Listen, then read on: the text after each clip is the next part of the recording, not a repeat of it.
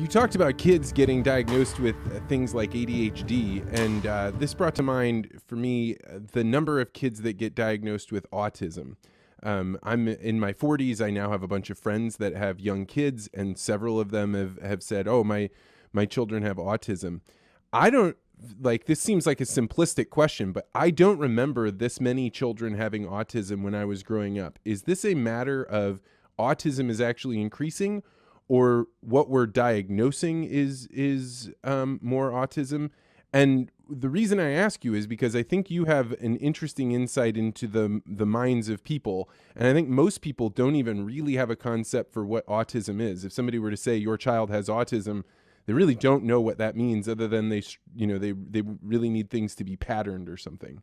Yeah, also found that when I looked at children, uh, my own children and children of friends, and that the diagnostics criteria that they're being subjected to, they're not always that helpful.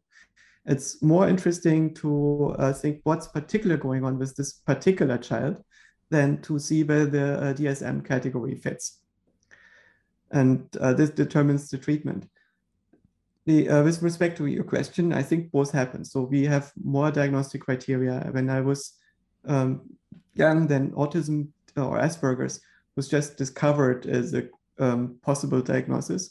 And ADHD also was not something that was frequently diagnosed. It was just something that was not so much on the radar. Autism did exist, but it was mostly applied to more severe cases. But the more severe cases have also increased. So it's not just that autism gets more diagnosed more readily, but children with learning disabilities, with difficulty to focus, with more increased spells of dissociation, with difficulty to develop intuitive empathy and so on, this seems to be on the rise. And the severe cases of autism, so not Asperger's, but people who are unable to learn to speak, that cannot walk properly, that cannot control their emotions at all, and might be clawing at other people or biting them or themselves and hurt themselves in the process. And so that is severely dysfunctional. This is also increased. And I think that autism, first of all, is a developmental defect. It means that your nervous system is not forming in the right way. And developmental defects are caused either by genetics, which means that there is some problem in your genetic code that is not being weeded out, just genetic drift, mutations that accumulate randomly over generations in which child mortality is decreasing, which means you're no longer selecting for defects. And the other thing is that environmental influences can interact with your development. And we don't in the US have a strong precautionary principle for chemicals. Basically, if something doesn't kill the rats in 3 months, it's fine. And unless you find a good reason to believe that it's not. And if there is something that is by itself not toxic, but it's just disrupting signaling processes during development, very subtle chemical signals that tell cells in your brain what type of cell there should be and what mode they should be in, depending on their proximity to certain other points in the brain that secrete certain chemicals and interact with them. And these individual cells are locally measuring this chemical gradient. This is how the different cells know where they are in the brain and what kind of cell they should differentiate on, right? And these effects are, if they interact with chemicals, for instance, in your food or in your water or in your clothing or in your furniture, then it's very difficult to detect these effects in a rat experiment because they are going to be different for every species.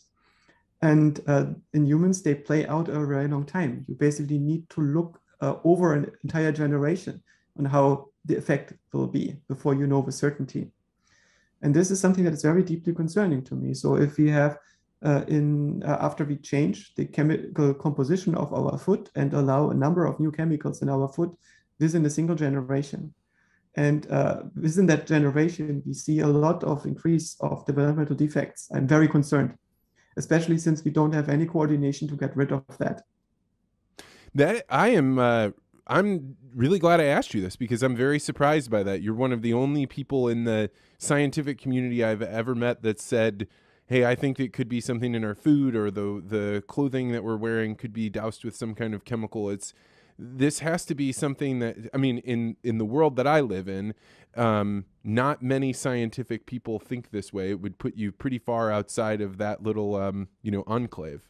Oh, I don't think so. I suspect that most people that I'm talking to will be aware of the fact that, for instance, estrogen in the drinking water, since we introduced the pill, is an issue. Uh, right, the estrogen that is being used as a contraceptive and that is not completely filtered out in water treatment is visibly affecting fish and amphibian animals in the environment. So we see this effect. And it's probably also affecting people, right? If you give everybody estrogen, even if it's low dose estrogen during their development in utero and as babies and as children, it's going to have a slight effect on their bodies. And the same is true for substances in our food and food chain that are mimicking hormones, that is messaging chemicals. For instance, phthalates have the property that they can interact with some of the receptors that are being used by hormones in our own body, and as a result, give signaling to how our bodies should develop. And the same is also true for not just phthalates, but probably also for soy. So a lot of soy products that got into our food chain might interact at some subtle level with our signaling. And so what does a human do, right? That if it's in your food or in your water, I can remember living in Africa, and there was a time when we thought aflatoxin was in the corn, and like corn was everything you ate, right? It was like the primary. You ate a paste called ugali, and when you start to have a fear that something is poisonous in the food, even in low doses, it clouds your every thought. Like basically everything you're thinking and doing all day, every day, swirls around the idea that you may be being poisoned. So if this is what you're thinking about, does this cloud all of your thoughts, or was I being hyperbolic when I was No, living in not at Africa? all. I'm not trying to think about it that much. I'm trying to mostly eat the things that I think my ancestors ate. I suspect that people can, within a few generations, be fine with most food sources, also with a lot of toxins in food, because we can just evolve to deal with these toxins. But it will be at the expense of child mortality, right? Because the only way that something gets into the next generation is that it mutates into the next generation. Most mutations are not in the right direction. So throughout human history, there has been a selection for new traits. The reason why we have new generations is adaptation, because the individual organism cannot adapt very much. The individual organism can converge to something that has already been built into it by evolution. So there's a certain range of things that you can adapt to, but it can usually not adapt to completely new food sources very well. And if you want to have something that is non-deleterious, you need to stay with this for a few generations and allow mutation and selection. And of course, we all agree we don't want to have selection. We don't want to die in childhood, or we don't want our children to die. So how can we achieve that? I don't really know a solution to this. We can do a few things with pre-implantation diagnostics. So we can filter out deleterious mutations where we already know that they're not good ones. But it's difficult to use something like pre-implantation diagnostics to select for benevolent mutations, because we don't know how they will play out. So it's very difficult for us to breed a new generation that is able to deal with new food sources.